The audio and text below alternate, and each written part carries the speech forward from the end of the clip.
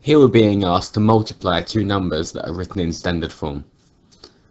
It's a bit like the question 3x to the power of 5 multiplied by 2x to the power of 3. What we're doing is we're looking at the two numbers at the front and we're multiplying them together. So in this case we've got 3 times 2, which is 6, and we've got x to the power of 5 multiplied by x to the power of 3. We multiply, we add the powers, so 5 plus 3 is 8. So it's the same thing in standard form. We've got 3 times 2, which makes 6, and we've got 10 to the power of 5 multiplied by 10 to the power of 3, and that's 10 to the power of 8, and that's the answer. So same thing again here, we've got 5 times 7, which is 35, and we've got 10 to the power of 6 multiplied by 10 to the power of 3, which is 10 to the power of 9. Now that question isn't finished because the answer is not in standard form. This here 35 is bigger than 10, so we can't have it because a number in standard form has got to have the number at the front between 1 and 10. So we're going to have this as 3.5.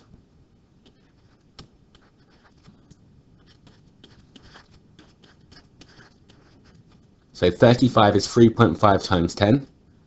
So that hasn't changed. 3.5 times 10 is the same as 35 times 10 to the power of 9. Now 10 by itself is to the power of 1. So we've got 10 to the power of 1 multiplied by 10 to the power of 9, which is 10 to the power of 10.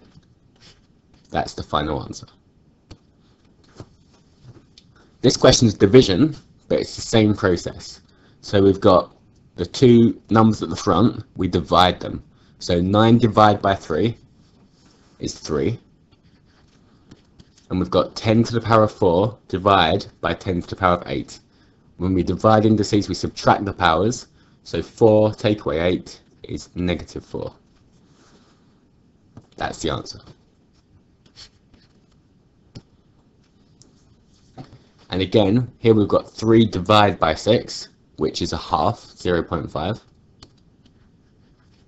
And we've got 10 to the power of 7 divided by 10 to the power of 5. 10 to the power of 2.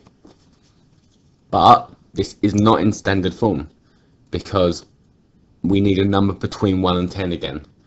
So we're going to have to times this by 10. So we're going to have to take one of the 10s off here in order to do that.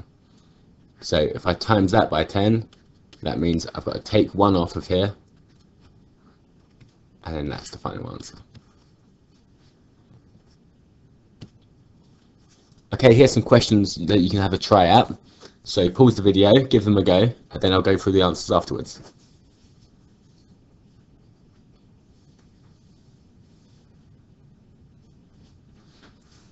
Okay, so firstly here, number 1, we've got 2 times 3, which is 6, and 10 to the power of 4 times 10 to the power of 5, which is 10 to the power of 9.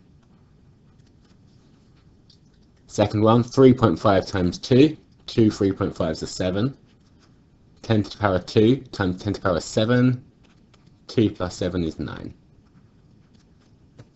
Third one, 5.1 times 3 is 15.3.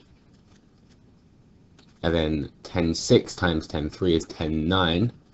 We can't have 15.3, so that's 1.53 times 10 times 10 to the 9, which is 1.53 times 10 to the power of 10.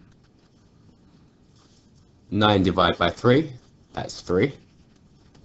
And 10 to the power of 4 divided by 10 to the power of 6, 10 to the power of minus 2. That's that one. We've got 8.4 divided by 2, that's 4.2. And we've got 10 to the power of 5 divided 10 to the power of 3, which is 10 to the power of 2. We've got 2 divided by 4 here, which is 0.5. 10 to the power 6 divided by 10 to the power 9, 10 to the power of minus 3. We can't have this, so we're going to have to take a 10 off of here to put onto there.